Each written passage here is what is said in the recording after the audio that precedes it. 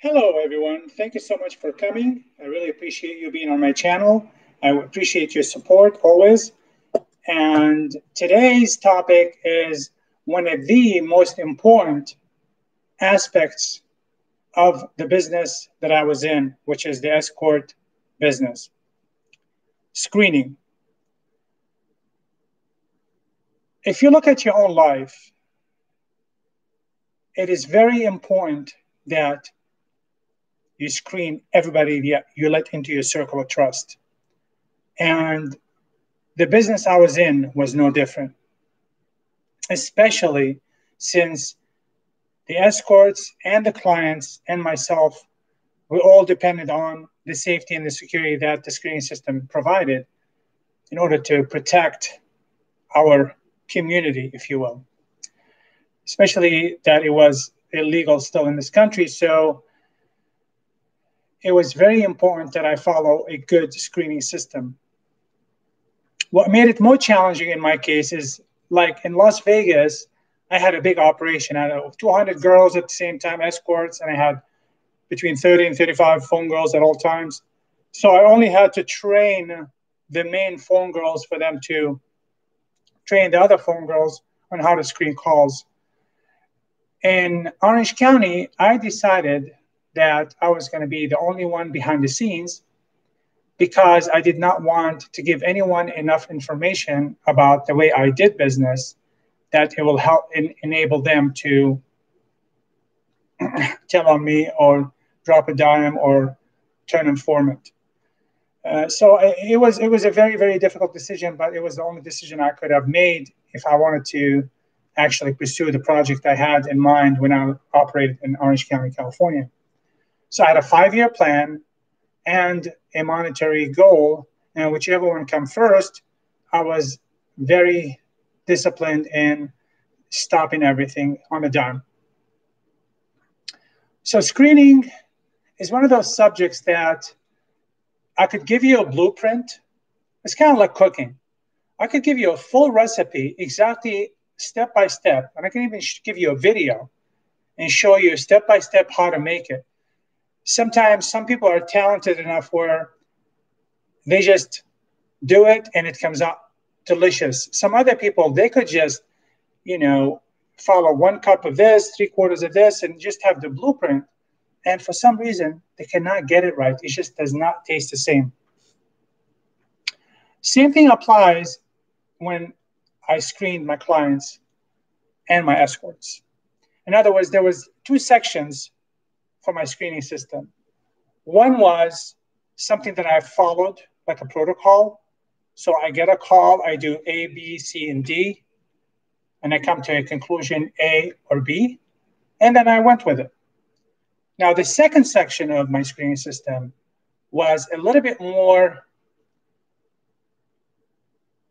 tangible. In other words, it's not something that I could teach someone. Something that is been developed inside of me from fielding years and years and years of calls, thousands and thousands of calls, if not millions, between Las Vegas and before that, and of course, Orange County.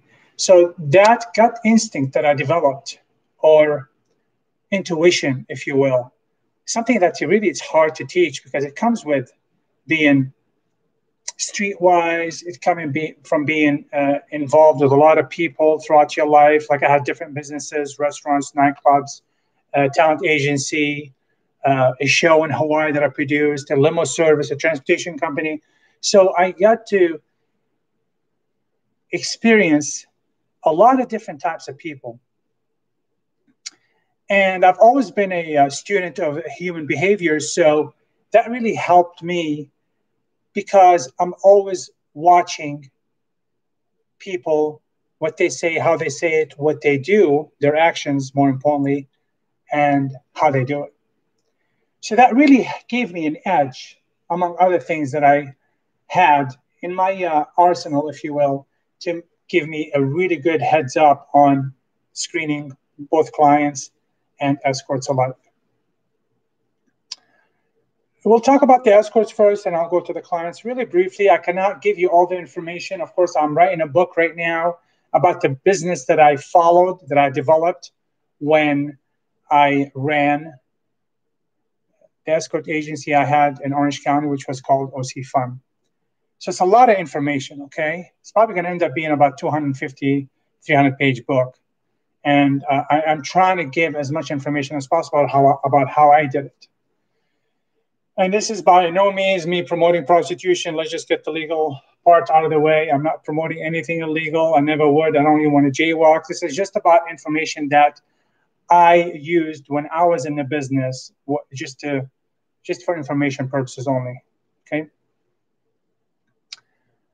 So the escorts, I had certain pre-qualifications when I was screening to see if I'm going to hire a certain person or not. I had different rules, and I started with my ads that I put out to attract the right person. So the ad itself, it was written in a way where I was able to pre-screen the people that were curious or interested in being an escort. And I always put in that they had to be over 21, they had to love being intimate with men, they had to have something positive to do with the money, they had to be a hard worker, all the good character traits you look for in any employee, loyal, dedication, honesty, integrity, all these things, trustworthy. And of course, they had to look good because the type of business we're in, it depends primarily on looks first. And that's what attracts the client first. They see a picture or video and they just call or text or email. So looks were very, very important, much so part of it. And so after the emails that I got from the response to the ads that I put out in order to recruit and select escorts for my business, I moved on to the telephone. If I liked the person, everything checks out. They looked good. They had all these character traits. I spoke with them a little bit briefly over the email, maybe 2 or 3 emails back and forth. Then I would talk to them over the phone, and I would feel them out, and that's where my gut comes in. I ask the right questions. I listen to the answers. I'm very, very active listener, so I really listened carefully to what they were saying, and I was able to decipher right then and there, maybe between 1 and 3 calls, and just wait in a different day and call in again and so far and so forth, maybe give them a little assignment and see how they do it. And then when I was really sure about sound like the person I want to hire, and 99% of the time when I made a face-to-face appointment to meet with the applicant, I ended up hiring them. It was very, very rarely that I did not hire the person that I met face-to-face with. So I pretty much knew for sure that I was going to hire them. And of course, face-to-face was the final method that I used, which is looking at their eyes, the body language, the facial features, how they answer the questions, how comfortable they are or uncomfortable they are when I showed them the calendar and what kind of traffic that we had and what kind of clients we had. And I showed them the numbers, the actual dollar amounts and stuff like this. Now, sometimes even if I hired the right person, I did not think that it was the right person for the job emotionally and psychologically. And I think I explained that in the book and I explained that in other videos. Meaning, even if they checked all the boxes for me as far as being the right person for the job, when they actually did it, and a lot of people, you don't know until you try, you know that old saying. It is so true in this situation because they did not know, and I did not know how they're going to react. Even though we did the POV video, which is a GFE XXX video with myself, they were fine with it. They were fun and they were happy. However, when it came down to actually being on the first day with few clients, it was a little different ballgame. And that's why I always say this job is not for everybody. Not everybody can handle that, especially emotionally. Because we are pretty much emotional beings. So maybe 1 out of 100 this happened to, and basically they just could not handle it, and I just let them go and to explain to them and advise them that they shouldn't really do it for any money on earth because it's not going to be good for them. So that's what the screening, pretty much basic screening. Of course, there's a lot more involved, but this is just basically the screening I used when I was screening the escorts. And you'll find more detail in my book, Madam Suzanne, that's on Amazon, and also the new book, which is going to be called How I Made $1 Million a Year as an Upscale Escort, which basically is true, which a lot of my escorts did make that kind of money. I was just a facilitator in between, and I was behind the scene, guiding them through and holding their hand the whole way. Now, screening clients. This is pretty much the holy grail of our business. I cannot tell you how many times I've been asked, how do you screen your clients? And this is the $64,000 question, or in my case, it's the $1 million a year question. I split my screening system into two categories, and I explained that in my new book, more in detail, of course. And the category one is basically the A, B, and C guide on how to screen the client from the first contact all the way until they meet the escort, okay? And I explained that in detail in the book that I'm writing right now. I'm almost finished with it. The second category is more of an intuition, a built-in gut instinct that is developed from years and years and years of fielding millions of calls, and also conventional real life experiences with business and people. And that's something you can't really teach. That's something that you develop, something you have a knack for naturally, or do you develop over time and space and experience? The first category, which is the guide, it was very, very systematic. In other words, I had the right software in place. When I walked in my office in the morning, I would have several screens open. One would be on all my ads, my ads website, like Eros, City Vibe, Backpage, whatever website, advertising website I used for my ads. So that would be on there because I had to constantly push the available now button because it was all geared towards who is available now. And the clients looked at that. So that was constant all day long. And like also in Backpage, when I use Backpage and I got some really good clients from there, you just got to make sure you screen them properly because there's a lot of junk on there. But you can decipher through that haystack to get some few diamonds, which I did. With the Backpage, it was different. It was constant posting to the top of the list because they were so busy that once I got 15 or 20 down the list of my ads, I went and bumped them up again. You can only do that once an hour. So what I would do is I would schedule on the hour. They have this feature where you can schedule on the hour, every hour, to bump those ads up to the top of the category, which was the escort category in my case. That was one tab that I opened. Another tab I opened was for like TER, the eroticreview.com, which is a review website. It's kind of like Yelp for restaurants and businesses and stuff like this on the mainstream side. And I used that because a lot of the clients that I screened, they were members of the community of hobbyists that wrote reviews and read reviews about all escorts in all different areas. So I wanted to make sure that I used that website as a paid member to check on different clients that they give me their username and the escorts they've seen, which I could verify. And of course, their whitelist, which means that the escorts actually vouch for them on the website. So that was a good tool as well. Another thing I did is I had a tab open for phonevalidator.com, which is the website I used at the time to reverse look up on the phone just to see not who owns it or who's it registered to or what have you. It was really more to see like what kind of phone line is it? Is it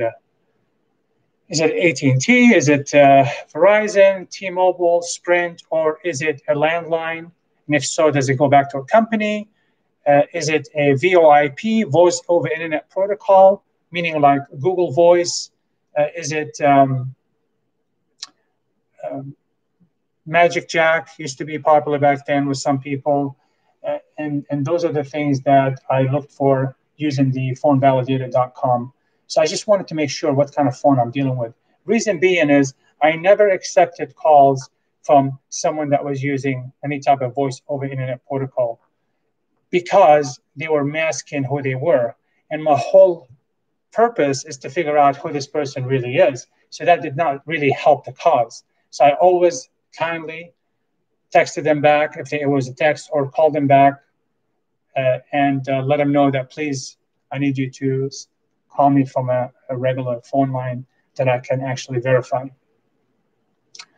Another tab that I had open was the actual my own website, which is O.C FUN website, because I was constantly updating stuff on there. So I wanted to make sure that I have everything all set, and just in case if one of the escorts did not show up, I can upload the escort that was going to be working for that day, because I had a certain system for that as well, which is who was working for that day and from what time to what time. In our case, mostly it was 11 a.m. to 7 p.m. Hey, Mr. International, how you doing?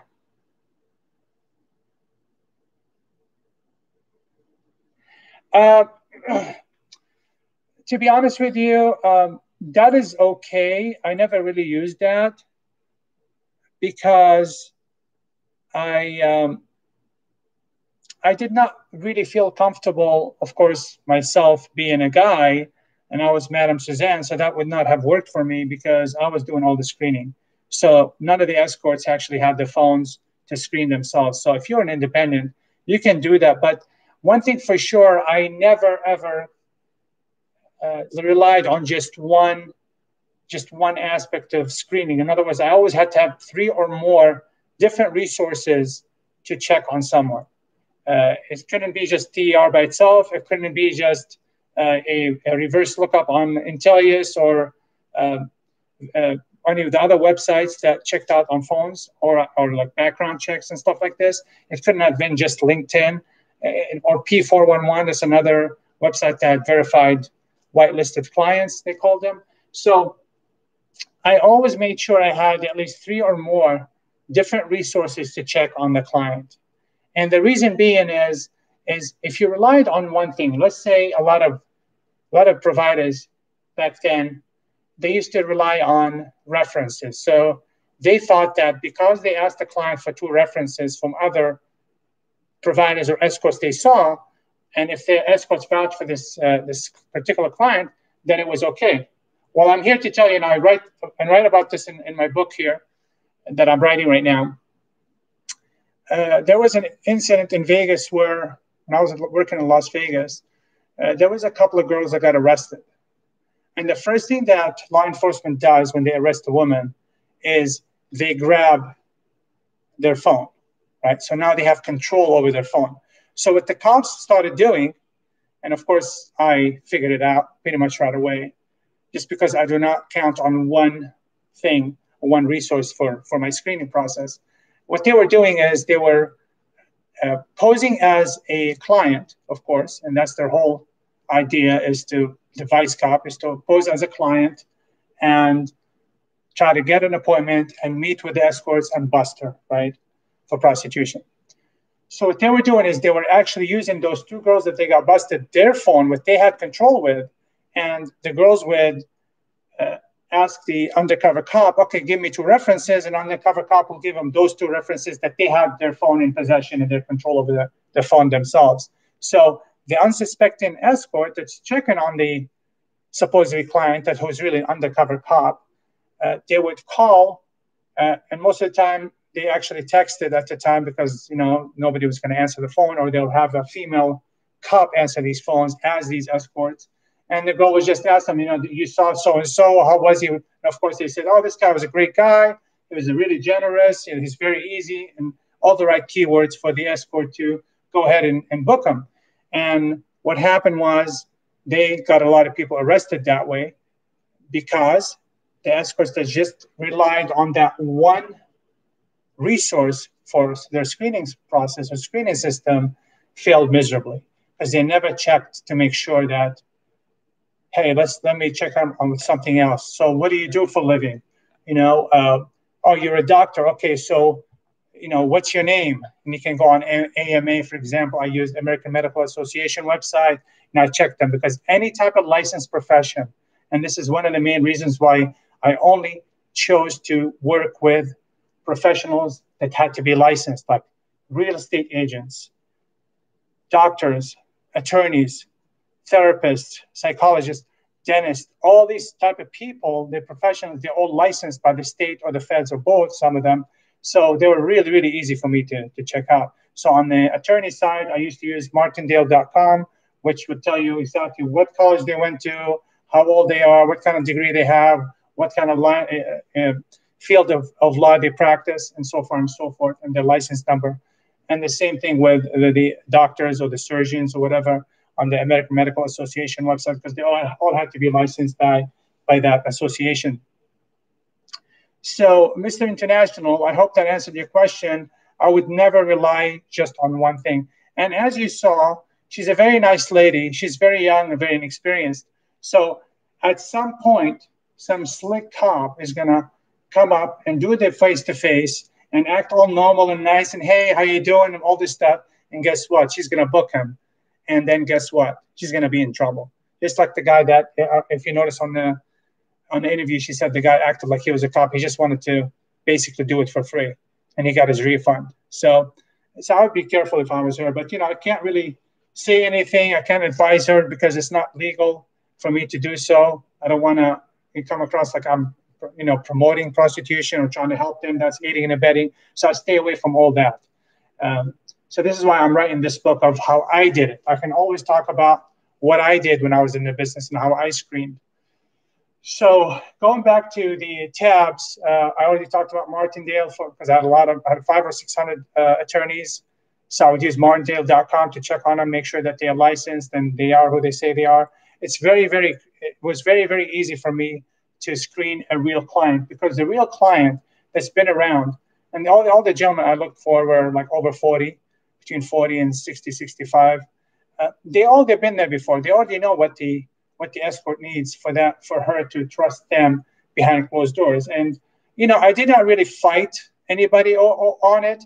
If I had to just overcome an objection, I did it once or twice, which means, hey, listen, I understand that you're concerned about your safety, concerned about discretion. I get it. You're married, you have a life, you have a profession. I don't want nothing to happen to you. But at the same time, you have to understand the flip side of that coin is that if I'm going to let you come in, and remember, I'm talking this as if I was the escort, okay, using the voice changer, hence why this whole thing is called Madam Suzanne. So he's talking to the escort, and she's telling him, look, I understand where you're coming from. However, you can understand where I'm coming from.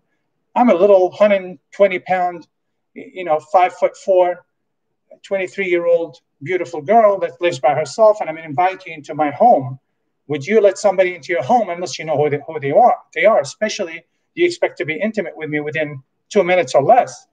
So most of the time, of course, 99% of the time, the kind of client that I targeted understood that, and they gave up all the information that I needed, because I was able to convince them really nicely and eloquently that, I'm not trying to hurt you. I'm not trying to do anything that's negative for you or for your life. I'm just trying to basically make sure that you're safe so I can welcome you into my home, because we worked in Orange County. I had the in-call locations.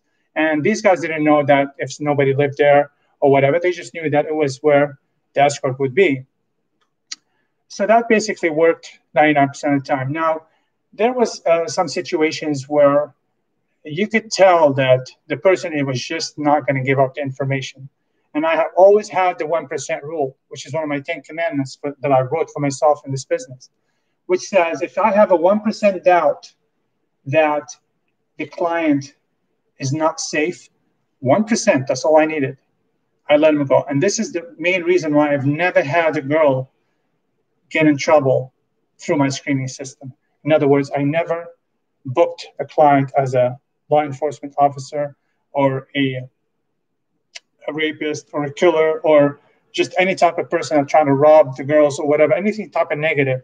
I never let it go through my screening system, because I caught all the red flags in advance, because I really paid attention. I really listened to everything, and I checked on everything. I had 10 different ways to check on somebody, and believe me, I utilized all and some of my own to check to make sure that the person is not just law enforcement. That's easy to screen for. They talk a certain way. They're very quiet. They have that authority in their voice that they can't shake. They want you to talk. They don't want to give out information. And if you ask them, what do you do? I work for Oakley. Okay, what do you do for Oakley? I'm a manager. Well, what exactly do you do? They get stuck because it's not what they do. you already know if your job is a certain thing, you're very proficient at it. Look at me talking about what I did, you know? I know it inside and out because I lived it, I actually did it. If somebody's pretending to be somebody else, they cannot talk in specifics about no matter what it is. So that was really easy to screen for. Another easy person to screen for, which was pretty much honestly, over 70 or 80% of the calls, which is what I call time wasters, right? Time wasters are people that cannot afford the $500 an hour or $1,000 an hour, whatever the escort is charging. And they will just get on the phone and just want to talk. A lot of them were, you know, excuse my French, they were rankers. So they were just using the pictures or the videos they're looking at online. They can never afford the $500 an hour. They probably didn't have that in their account, which is okay. But it just didn't coincide with my system because I was one person. I had a lot of calls to make, so I'm not in there to accommodate these kind of calls, and that wasn't what the business is for. So I knew within usually 3 to 5 seconds that person, the way they breathe, the way they talk, they said, hey, baby, hey, sexy, all this stuff from trial and error, which I've given them a lot of chances before. I knew that when somebody started the conversation with those kind of terms and a certain voice and breathing and all this stuff, you could tell it's like click. And I always save them into my contact list under do not answer, or I blocked them, depending on the phones I had, if I was able to block them right away.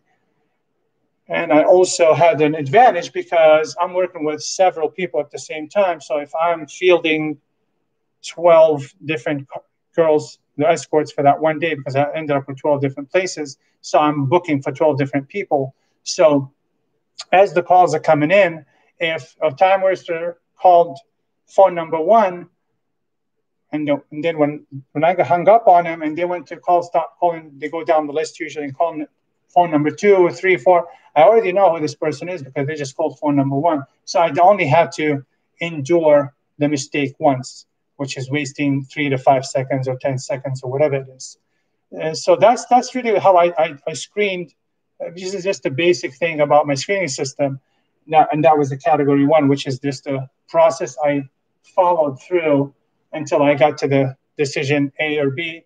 A, yes, book them, and B, no, I do not feel safe. I do not feel comfortable with them. Let them go. And I was always fine with that because I always said to myself, okay, next.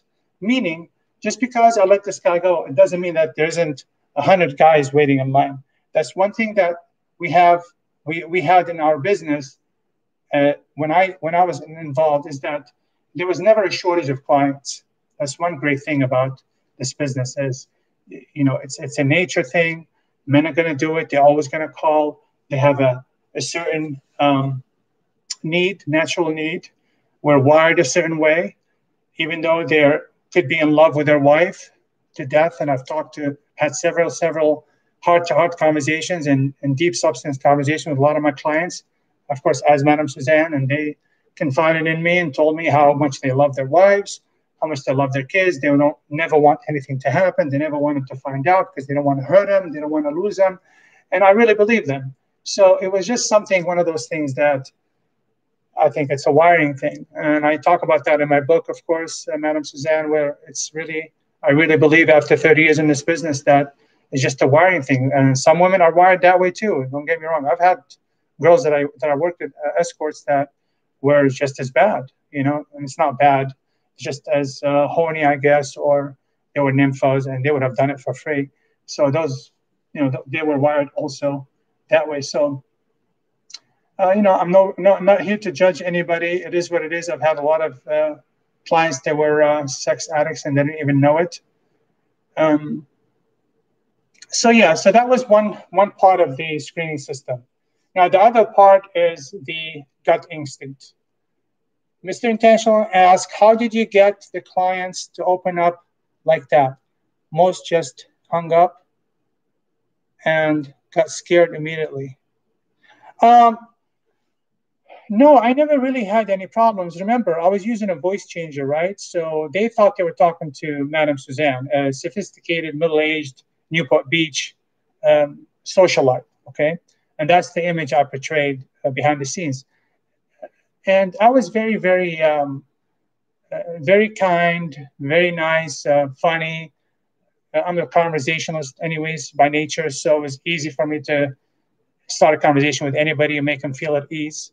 It's just one of those natural talents I've had all my life. I'm a natural salesman. So it really helped a lot to put somebody at ease, especially on the first conversation. And just, just having a little conversation with somebody, you know, like 3 to 5 minutes was tops what I needed when I was screening, clients. Remember, I'm working with 12 people at the same time today. So if today was when I was working, not today, I'm not working today, of course, I'm retired, obviously, but when I was working and I ended up with 12 places, I have 12 people to book, right? And I started my day at 8 o'clock in the morning. We start our business hours were 11 a.m. to 7 p.m. Monday to Friday, right? So it was very, very important for me to book everyone at least from 11 to 3 or 4, because I wanted to make sure that the escorts went home with at least $1,000 to $2,000 every day in 6 or 7 hours. In order for me to accomplish that goal, I had to work on booking them at least anywhere from 6 to 8 clients a day in order for them to go home with a couple of thousand in their pocket. Because at the time we split everything 50-50, right? So I can only spend 3 or 5 minutes, between 3 and 5 minutes with a client, but I did a lot of things behind the scene before I even picked up the phone. In other words, I used software to do a reverse check on the phone. I had to use other techniques, using different softwares like I talked about, using LinkedIn, using periodic review, using P411. Whatever is that client giving me information, I had to fact check that, right? So it's just a matter of doing a quick investigation. And when you're really proficient in anything you do, you get to be really, really fast and really good. And I just was able to do that. And luckily, thank God, even though I don't like texting in my personal life because I don't think it's the right communication method, a lot of things get lost in translation. But in that business, it really saved me, because if I have 20 phones in front of me, there is no way on earth, no matter how good I was, and no matter how good anybody is, to be able to have conversations with separate people at the same time. But texting really allowed me to do that. In other words, I could be talking to this person on this phone and on this phone and this phone, this phone, and actually texting. And I'm really organized. I use a lot of templates, because questions are always asked the same questions over and over again. So I have templates on all the phones and everything. All the phones were copied the same way. They were very duplicate down to the last template or picture or whatever. And I was just able to just click and use templates for all the questions. I can start pre-screening right away. Yeah, so it's one of those that you just do and end up as long as you have a good system in anything you do and follow it to the T as much as you can, then you can't fail. And that's why they have systems in place, whether business systems or engineering or whatever you're talking about. They always have to have a system in order to be proficient, efficient, and successful at it. So I never had really an issue of somebody hanging up, unless they were full of it and it didn't matter. Then they can just go away. So I usually did the hanging up, to be honest with you. Okay, I hope that answered the question. So going back to the second category of the screening, which is the gut instinct that you develop over years of doing whatever it is that you're doing, and intuition, which is built through experience, through life, people, communication skills. All these come in play, right? So I always had that gut. Look, when I talk to somebody, and I do it today also, as far as like even just in my personal life or my business life, I can tell pretty much if somebody is being honest or being deceitful, or it's just the way they talk, and you pose the right questions to them and see how they react and how they answer you back.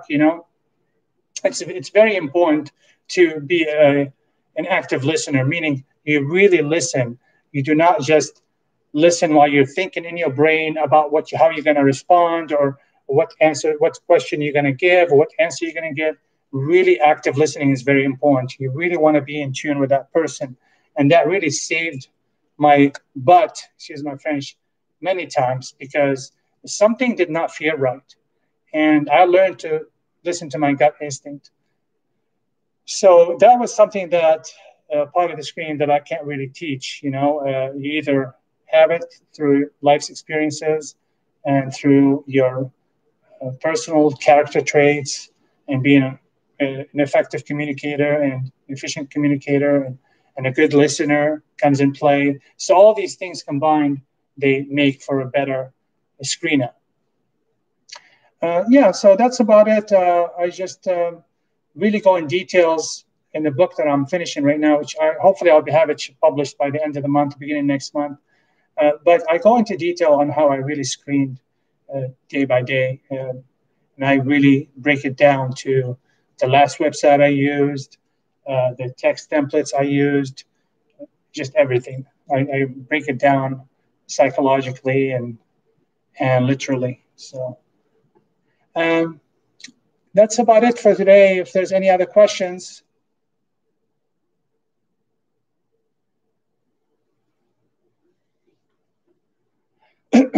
So anyways, so it's just basically being in tune with people and listening and communicating properly on a good level, just like any other relationship, whether it's business or personal or love, whatever relationship it is, communication is very important. So there's got to be something to be said about being an effective communicator in any business you're in. It's very, very important, right? How do you get the girl to not give out their personal number? Okay, so that goes back to screening as well, right, Mr. International? So when I was screening the escorts, I wanted to make sure that it's somebody that actually listened to me, because remember, in Orange County, I only hired escorts that never done this before, right? And that was by design, because I wanted to train them properly, how I want to train them the right way.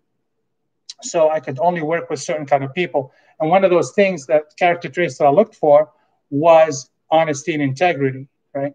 So, and I would tell the girls or the escorts before they started, I said, look, there's been a lot of people. I've worked with thousands of escorts before you, and I've worked with some really good ones, and I've worked with some good shysters, and I worked with some good hustlers in the past. Very, very street smart, street-wise girls. Some of them were pretty much almost better than me. And I would tell the new escort that I hired in Orange County, look, you might be able to get away with it once or twice or three times. Somehow, it always gets back to me, one way or another. And here's what I want to tell you: if you do that, if you're going to be making $200,000 or $300,000 for the next 6 months, I can get you in and get you out. If you do that and I catch you, there's no second chances. That's it. Once you break that trust is like a nice, clean slate piece of paper, right? You have some nice writing on it. Once you crumble that piece of paper, no matter how much you try to straighten it out, guess what happens? It's still going to be crumbled. It's never going to be the same again. And this is what I used to tell the escorts. You can probably get away with it once or twice, but sooner or later I will find out. And then, is it worth that extra $500 or $1,000 or $2,000 for you to lose the $300,000 that you could have made? So is it worth your opportunity cost? And most of them were honest, and I made sure that I screened them, and I made sure I hired the right people. However, as you know, Mr. International, nobody's perfect, right? And there's always going to be that person that's going to try to do extra services and not let me know. They're going to try to give out their phone number just to cut me out of the middle. In fact, I'm going to give you a quick story here. So I had this really nice girl. She was from New Jersey. She was a fitness model. Gorgeous girl, red hair, green eyes, beautiful knockout body, totally fit, and she really loved sex. So she really took care of the clients. She did a great job. And I trusted her. So I had one of her clients that used to, and I can see the pattern with clients. Remember, I studied the client's pattern as well. So I noticed this client that used to see other girls stop seeing everybody else and just focused on this one here, right? A fitness model.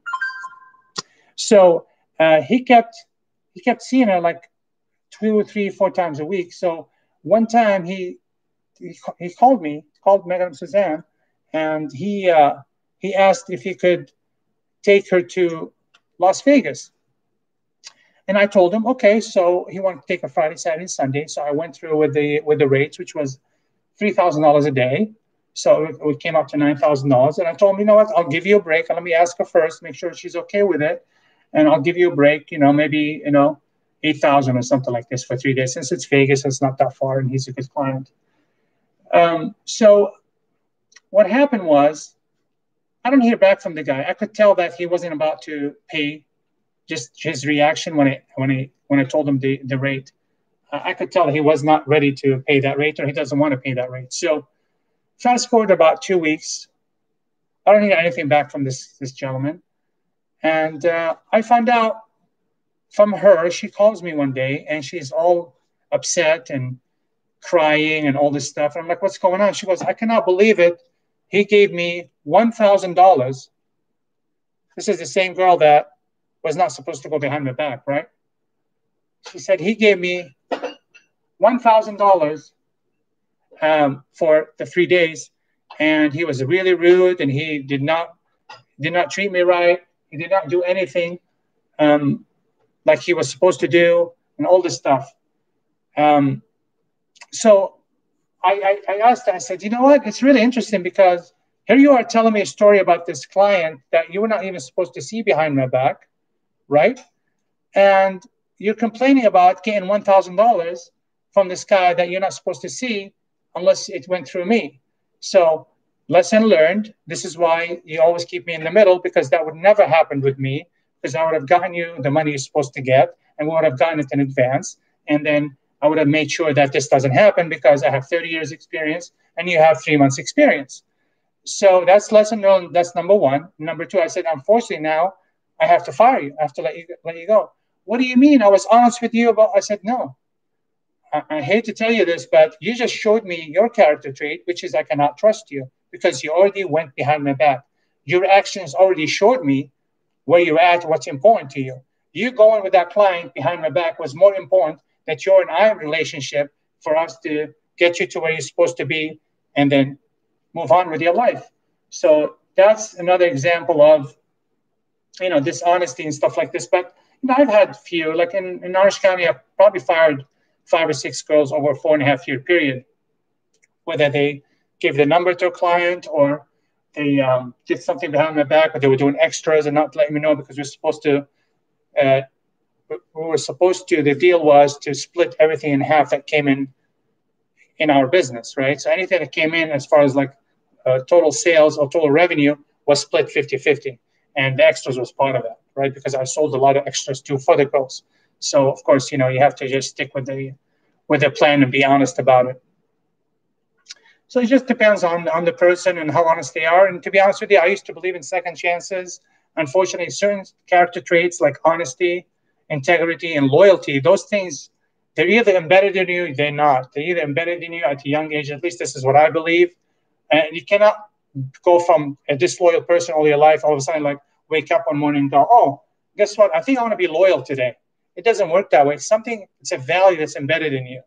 And it's something that you cannot improve. As much as you try to work on, a lot of times nature takes its course, and that's your nature. And it's just not something that you can work on. Like, for example, like I worked on my self-worth issues and anger issues that I had in the past, and I was able to work through them. And it's not easy. Sometimes I still have to, make sure I keep up on my development and my growth and everything. I'm still taking classes myself for like self-help classes for anger management and criminal thinking and stuff like this. So some things you can work on, I believe in, and some things that a character trait. Like another example is the work ethic, right? I've never seen a lazy person all of a sudden decided to be not lazy, right? Or I've never seen a really hardworking person that became a lazy person. That's a work ethic that's built inside of you at a young age. I've always been the same way, and I'm sure you can relate. Just from being a young person to now, if you've been a hard worker, guess what? You're always going to be a hard worker. And one of my billionaire clients actually taught me this about second chances, because I used to give a lot of second chances, and you know what? Every single time I got disappointed, because the person that I gave the second chance to whatever they did, whether they stole or lied or whatever, they did it again. I had this Russian girl that I gave her a second chance. She was doing all the extras, and never told me. Not one extra she told me over like a year period. And I'm sitting there and I'm watching, and I know the clients have told me that she's doing extras, and that's why they kept going to her, because they did reviews and everything. And I read the reviews, and I know what she's doing. I just stayed quiet, and she was really, really good at her job. So after 1 year, I finally sat down with her. I said, "Look, I know what you're doing." She started crying, apologizing. I said, "I'm going to give you one chance." And guess what? She did it again. So I had to let it go. So this one billionaire client of mine, very, very successful, worth $3 or $4 billion at the time, 3 or 4, very successful. Is very he's a celebrity in the business world. And he told me, he said, "Look, I used to give second chances, but certain things you just can't, because they're going to do it again." And you know what? He's 100% right. And another thing I'll tell you, Mr. International, is I actually tested these girls. What I did is I have certain clients that I use that would do this for me, and I did favors for them, like I would give them, breaks on rates and stuff like this, or I'll give them free session once in a while, and I paid for that from out of my pocket, because the girl still always made her money. That came out of my side. I would send them, and if I'm not sure about a person, I'll have them, offer bareback full service for $5,000 or $10,000, which is doing intercourse without condom, which is a no-no in my book, right? It's not safe. It's not cool. It could jeopardize someone's health, both people's health, the client and the escort, and it will just jeopardize the whole operation. It's just not cool at all to do that. So I would send clients, and I would have them offer the girls exorbitant amount of money to see if they'll do it, right? So, and I had my certain clients. I had about a dozen clients that I could do that with especially newer girls, if I wasn't sure and I wanted to test them. So I would just send them in, kind of like the unknown shopper or like the unknown eater or whatever. I will send them in and just check the girl out, see if she's good at what she does. And I'll send the client with certain instructions, because I was focused on one area, which is like, let's say if it was honesty with a certain escort, I would tell them, okay, I want you to offer, $300 or $500 for this extra service. Let's say if she did anal. Okay, offer another $500 for anal. Or try to negotiate down and tell her, don't tell Madam Suzanne, and let's see what she says. And, it felt really good when the escort texted me right away and said, this client told me, or when they left, told me, not to tell you that, he offered me this and this and this. And I said, okay, I'll talk to the client and I'll deal with it. I might have to let him go, So it felt really good when I had a really honest person like this. So I had my own little tricks of the trade, if you will, that I learned over the years to use in order to keep everybody honest. So, yeah. But for the most part, people are honest. People want to do the right thing. But it all goes back, when we go back to a full circle here, to screening. Everything in life is about screening. If you know how to screen your friends, your acquaintances, your business partners, your colleagues, your co-workers, your lovers, and that starts from day one, right? If you're looking for certain things, you just got to be very aware, very self-aware, and very aware of them, and look at what they're doing and why they're doing it. So it's very, very important to we're constantly screening, right? Like when I'm looking at you right now, asking me certain questions, I'm really screening you, just like you're screening me. You're looking at me, right? So I'm going, okay, Mr. International is asking me these questions, right? So that tells me something about you, certain questions that you're asking, right? I know what your interest is. I know why, pretty much why you're asking and stuff like this. So it's all part of really screening without even knowing that we're screening, just like when you see somebody and you might think, okay, he's got grease on his clothes and stuff, and you screen him going, oh, okay, well, he must be a mechanic, So we're always screening one way or another, It's just the way it is. And if you're self-aware and you're smart and you're in touch with what's around you, then you'll do a better job and you'll have a lot less failed relationships or burned bridges than if you don't. So it's always a good idea to keep things open. Screening becomes an art. Yes, absolutely. Absolutely. Screening is an art. And I could actually write a whole book about just screening. In fact, the book I'm writing right now, I would say about 30% of it is the screening section, because that's the number one question I get asked. I've been asked for the last 20-something years since I got online in 98. People are always asking me, how do you screen? And I used to tell them, look, I screened very, very carefully because I didn't want to, they say the game is to be told, sold and not told, right? So this is one of that was a profession kind of secret of how I screen, because not you just want to just go and I've helped a lot of people in the past. People that I helped them go independent and go on their own. I know a couple of them still in the business and have done really well. So I've always tried to help, but it's it's just something that it's a trade secret. You don't want to just go and tell everybody, you know. So yeah, this book should come out hopefully at the end of the month, beginning next month, and it will have all the details on how I did my screening and how I developed this particular system for the escort business in general, from A to Z. From the ads to the pictures to the hiring to how to screen the clients, how to screen the escorts, and how to pick the in-call location, where to pick it, why did I pick a certain location, why did I decorate them a certain way. I mean, I go really to the nitty gritty. I go down to the basis of everything, why I thought and I did certain things a certain way. To know if okay, we got Anya, she's asking, hi, I'm curious to know if I can't read, if you ever want to have a family of your own, kids and wife, in this area of work that you work. Very good question, Anya. So here is the answer. I've never, ever been in a position to attract the partner that would have been a great life partner for me. Why? Because I've always had a conflict I was always conflicting. As much as I'm a family guy, believe it or not, I come from a very traditional family, Catholic family, old-fashioned family, old school, that they believe in marriage and kids and grandkids and doing the right thing. But however, as much as that's my inner desire, that's who truly I am inside, as far as values and desires and beliefs, the problem was that I felt conflicted because being in this line of work, in this field, it made it almost impossible, right? Because I'm a very honest person. I had to be honest with myself. I'm like, how am I going to do this work here? Basically working at the factory, right? I don't want to say the P word, but it's the P factory, right? And how am I going to go home at the end of the day and be a father to kids? And even though, because I'm selling sex here, right? So I felt like a hypocrite. Like, how am I going to go over here and teach my kids, good values and good morals, and this is the right way and this is the wrong way. Meanwhile, I'm doing this over here. So it's always been a conflict for me.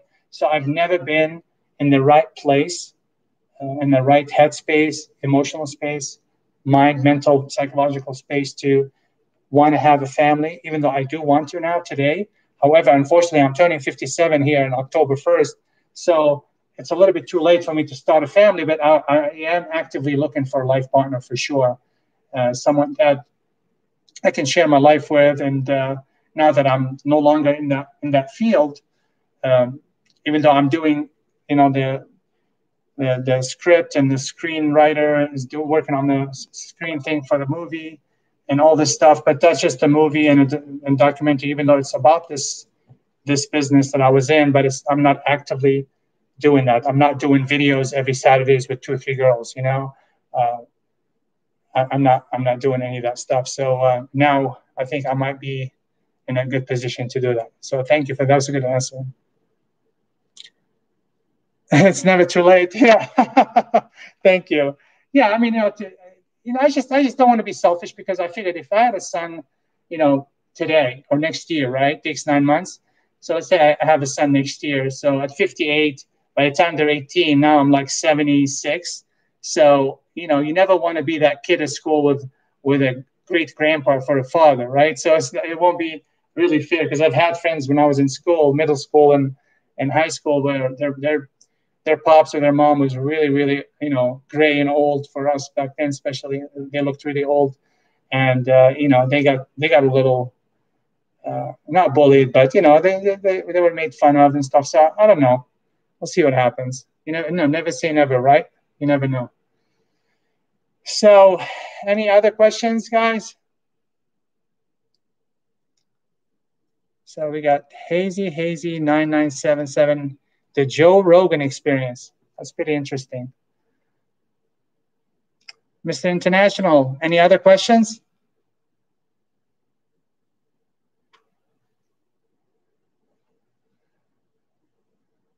How you doing, Denver? I just noticed you're in here. Okay, so that's basically it, guys. It's about what's your book coming out? When is your book coming out? Okay, the next one here that I'm working on, and as you can see, I could show you right here. You're gonna laugh, you guys. When I was on vacation, I called vacation, right? When I was locked up, so we didn't have access. I didn't have access at the time to a pen, right? So you can see it's longhand, but it's in pencil, right? So I've been working on it all month, and I should be done with it. It was already written, but I have to, of course, type it and edit it and do all the stuff to it, and then get it ready for publishing and stuff because I do everything myself. So, hey, what's up, Denver? So, God willing, it should be done. I'm on track to hopefully get it published at the end of the month, if not the first week of next month. And like I said again, it's going to be called How I Made $1 Million a Year as a high-end escort.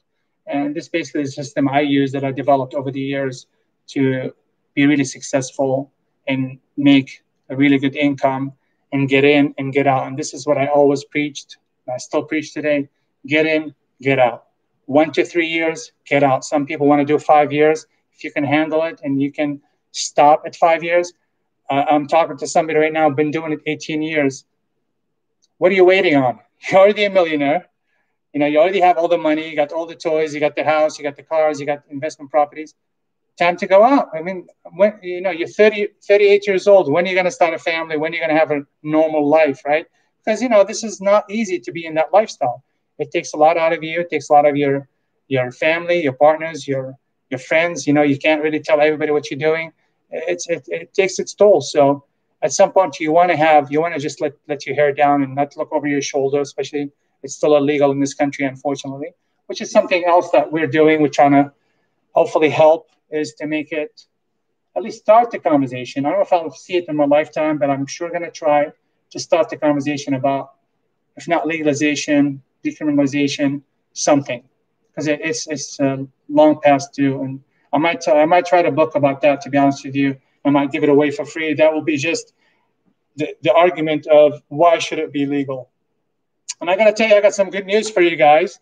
I just got contacted by one of the escorts that used to work with me, and she told me that she is willing to go on camera and have an interview with me. So we're going to do an interview because so far you've been listening to my side of the story, right? I'm only one person telling you my side. So I figured it'll be really, really fair reporting, right? And interesting. It's really exciting for me because I finally can get someone on camera, on record, to let you know from their point of view.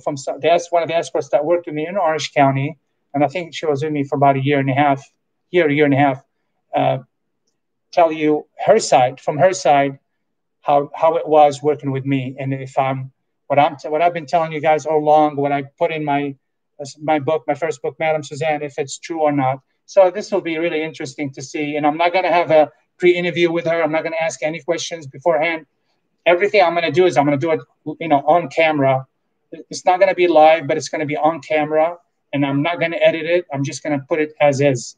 I wish you could have made it today because I was trying to get her to make it today, but she's dealing with something out of state and she'll be back on Friday. So she said she can do it on Friday. So hopefully I'll be able to have it done and posted sometime Friday, if not Saturday at the latest.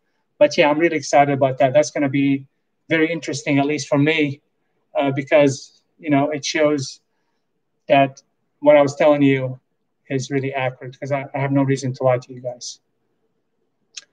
So if we don't have any more questions, do we have any more questions? Anybody? You can ask me anything you want. Denver, any questions? Anya, Mr. International, Hazy, hazy. Not yet? Okay. All right. All right. So I guess that's, I will have, okay. I'll talk to you in person, Denver. So thank you so much, you guys. I really, really appreciate you coming here. And I promise you, everything is in the work. Oh, one more. Okay, Mr. International, I have another question. Go ahead, Mr. International. We're all waiting. He's typing it. As he's typing, let me just tell you this. I'm actively, I got to tell you another good news this week. I couldn't believe it Sunday. Okay, let me read this question by Mr. International. How do you stop other providers from taking your escorts? How do I stop other providers from taking my escorts? You mean like other like agents and stuff like this? All I can tell you is this. I've never had the issue, at least not that I know of. It's because I created such a positive and safe environment, and I became agents. Okay. So the question is, how do I stop other agents from taking my escorts? Okay, fair question. Here's the way I looked at it. So all I could do is, all I have control over is myself, right, and my actions. So what I've always done is I've always created the best environment. Safety is everything to me. So I've always embedded that in everybody I worked with. So I made sure it's safe. The environment is safe, private, discreet. I made sure I protected the identity of my escorts and my clients. And obviously, I did not give up my list. That's why I ended up going to the big house for 38 months because they wanted the list, and I would have been out on probation, but I wasn't going to do that, right? I really believe in this. So if you trust me, I'm going to protect you all the way through. I'm just that guy. I'm that old-fashioned, and I don't want anybody to do that to me. So I'm always practicing the golden rule. You know, you treat people like you want to be treated. So that being said, I created the best environment. I was really fair with them, and they made really good money. And I had the best clients. In my humble opinion, I had the best clients working with me, right? And I really handpicked them. I mean, they're all pretty much VIPs. Like in Orange County, the DA's office said, I didn't count them. They said I had over 8,600 clients. I think I had probably about 2,200, to be honest with you, between 2,000 and 2,200, what I call VIPs, which means the cream of the crops. Those are the guys that every escort would dream about having 100 of them. And I had 2,200 of them, or something like this. But of course, I was working with 65 escorts at a time, right? That's what I needed to be able to fulfill 12 locations every day. And there's one person in each location. They only work 2 or 3 days a week. So if you do the math, I needed that many people. And sometimes people called in sick, or they couldn't make it, or they had to take a couple of weeks off as far as escorts. So all I could do was create the best environment for them, right? And make them the best money and have the best clients and have them feel appreciated and respected, even though the clients came in to pay them to do what we sold, which was golf and experience. Not one time did a client try to disrespect Madam Suzanne, the operation, or the escort. And if there even was a hint of disrespect or mistreatment or whatever, believe me, I fired more clients than I fired escorts in the 4.5 years I worked in Orange County. So that's all I did. Not that I know of, to be honest with you, that anybody has ever went with somebody else. And, you know, if somebody came up to me and said, I found somebody else that's going to give me more money, I'm going to make more money, go for it. I was very confident because I knew nobody else was making, like in Orange County, for example, nobody was making 50 and 60 grand a month as far as a total revenue for somebody. The escorts made between 20 and 30,000 take home a month, right? That's working 2 or 3 days a week, because I only let them work no more than 3 days a week out of 5. And that's because I don't want them to burn out, right? I was always thinking about them. So that was collectively between 40 and 50,000 a month we brought in, because I took half, right? They gave me half.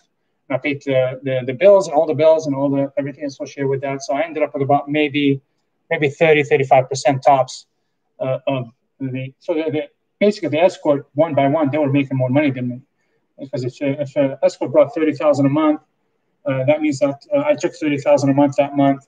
She kept all 30,000, no expenses. I ended up taking 30,000 minus 15,000 or whatever in expense in between the rent and the ads and the utilities and everything else associated with the business, all the expenses. So I treated them really good. And I try to do my best to be the best person I can be with them. I give them a lot of advice.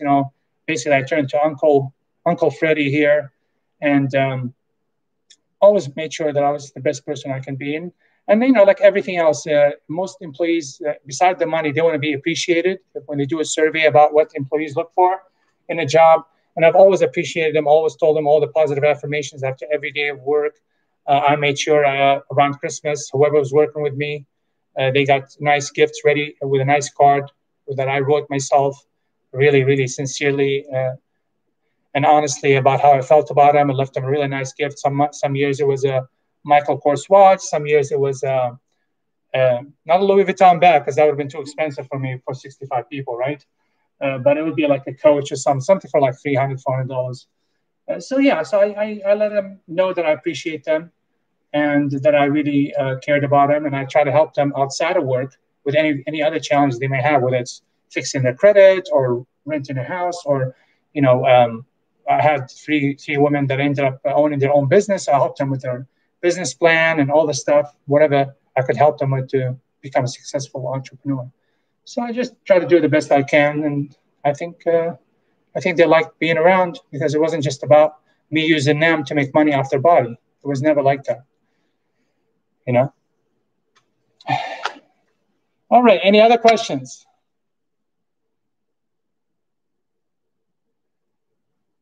All right. So I was contacted.